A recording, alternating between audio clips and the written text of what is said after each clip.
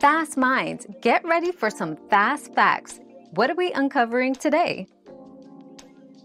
If you're not getting parental notifications on your iPhone, check a few key settings. Firstly, ensure family sharing is set up correctly and that you're listed as a parent, guardian. Next, verify that Ask to Buy is enabled for your child's Apple ID.